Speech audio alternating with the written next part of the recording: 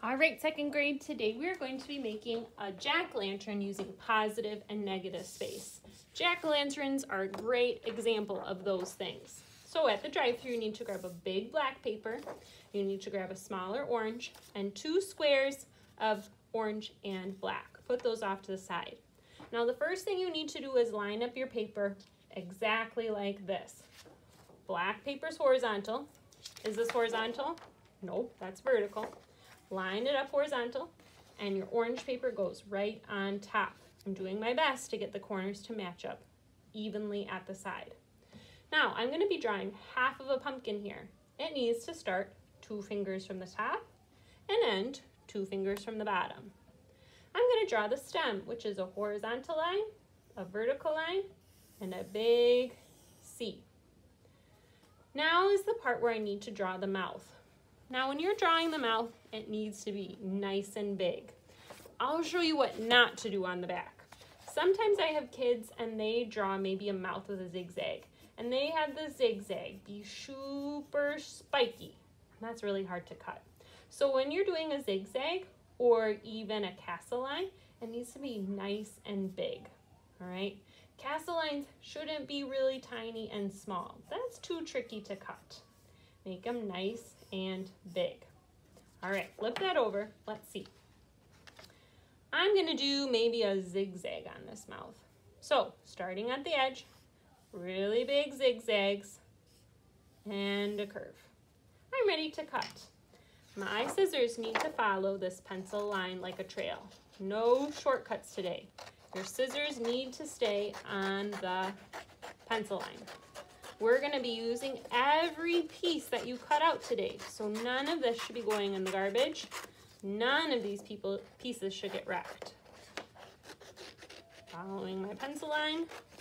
This is why my zigzag needs to be nice and big and kind of simple. Otherwise, it's too tricky to cut. All right, I need all these pieces, and let's put it back together like a puzzle. Line up my corners, nice and perfect. Line up my pumpkin and my mouth. Now here's where we get to see the positive and negative space. The positive space is going to be the paper, the orange paper. The negative space, the missing stuff, will be when the black shines through. So I'm going to take this pumpkin and turn it like a page in a book. Okay? I'm going to leave my mouth where it is in the middle. So I have positive space where it's there, and negative space where it's missing. That's where it's black. Positive space for my pumpkin. Where it's missing is black. Now, here's a tricky part. I need to glue. To glue, I lay it out first, just like this. Then I turn this over and do a few dots of glue. Those dots of glue should be no bigger than your pinky fingernail. Nice and small. Not a puddle, not a lake. Little tiny dots of glue around the edge.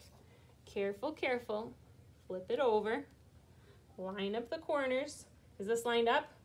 Nope, that's not going to look good. Line up the corners. Best you can. Press it down and count to 10. Okay, that looks nice. And if I get any glue on my hands, I just rub my hands together and it will peel off. Same thing is going to happen to my pumpkin. Turn it over. A few dots of glue around the edge, carefully turning it so that the corners will just touch. Is that just touching? What went past? I want just that corner to touch there and just that corner at the bottom to touch there. Hold it down the best you can and count to 10.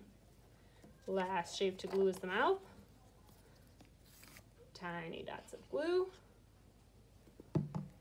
Line up the corners and glue it down. Now my pumpkin needs some eyes, and that's what these 2 pieces are for. So here's a little art trick. I need the eyes to be exactly the same size and shape. So I'm going to line up the black with the orange, and I'm going to cut once. This is a good trick.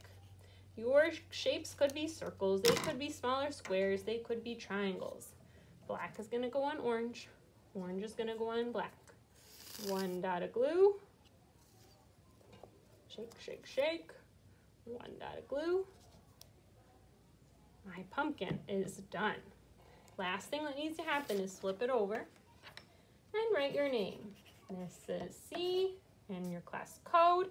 We'll be able to see pencil on the black paper, so don't worry about that. When it's done, it goes into the drying rack.